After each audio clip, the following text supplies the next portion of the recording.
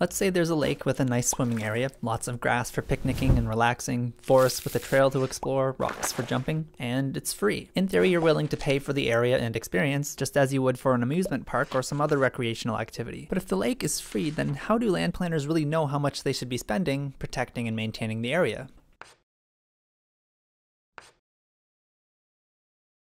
While nature doesn't charge you for a beach the same way you're charged for an amusement park, there are some indirect costs involved in these things. You have to spend money getting there, bus fare, fuel, car upkeep, and you'll have an opportunity cost on your time. These are the economic costs of travel. So if people treat travel costs the same way they would treat a ticket price, then we know they feel they're getting at least that much value from the experience. Those who have to pay the higher costs, people who live far away, will probably go less often than the people who live closer, for whom it's cheaper to get to. Then we can do something like we did in a previous video, where we took the price and consumer data from past years and use regression analysis to build an equation from that. We do the same thing here, but using travel costs instead of the cost of the product or service. Something we need to think about though, let's say this is their travel costs, and that's what we're going to assume is the benefit they're receiving from the area. But some people might enjoy the trip. It's not just a cost to them. And otherwise people may be doing other things, and this is just one stop on the trip. Like a weekend grocery trip that is always accompanied by a visit to the lake or something. Okay, these travel costs they're trading may be being traded for more than just the recreational spot. They may be split among the enjoyment of driving or other activities, which will muddle our analysis. It depends a bit on the specific kind of analysis we're doing, but the general information that we want from people is how far they travel, how many people are traveling together, and how they travel, so we can know their travel costs per person. We want to know how often they go. We want to know if they're doing anything else on the trip, their income or other demographics that affect demand. And otherwise we want to know how many people use the site each year and whether or not there are substitute sites in the area. If we can collect information for this stuff, we can use regression analysis to try to build the relationships between the stuff and the amount the area is used, or the demand. Then we can play with an entrance fee, tweak the costs people have to pay, and see if bringing in money that way can be efficient. Or if we also gather information on what people do at the location, see what proportion of people are coming for swimming or hiking, then we can predict how the value of the location will change with the potential environmental damage, or see if it's worthwhile to invest in improvements. Some researchers looked at the value of recreational fishing of abalone along the coast of California. Conservation Strategy Fund researchers actually. To fish abalone, you have to be registered, and you're expected to keep records of where you catch the abalone. So they just drew from that to find the population of the fishermen, and where they go. Then they did a phone survey of a subset of the registered members, and used them as an estimate for the rest. There were about 50 diving spots, and they factored in the presence of public bathrooms, boat launch spots, algal bloom events, parking, and ease of access, so they could model these other factors that influence an angler's decision to dive there, find out what people like and why they would travel farther to a different spot. To find the actual travel costs, we would find the distance they've traveled and then multiply it by the price of driving, which will depend on the price of fuel in that location. AAA has a tool that can make this really easy. Then calculate the opportunity cost of their time. There are different standard ways of doing this. In the Abalone study, they took people's wages and divided it in half. If we don't have data on income, maybe we take the average wage of their zip code and divide that by half. In the United States, at least, they keep census data on people's wages. We could also use this to value some goods. You know, if people have to travel to gather water or other materials, there could be travel costs involved in those. But this method is mostly used for recreational values. In the next video, we're going to look at housing prices as a way to value ecosystem services.